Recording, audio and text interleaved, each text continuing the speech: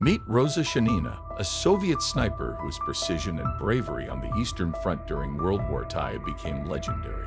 Born in 1924 in a small village, Roza stepped up for vengeance after her brother died in 1941. Overcoming gender barriers, she trained as a sniper, claiming 59 lives with unmatched accuracy, including enemy snipers.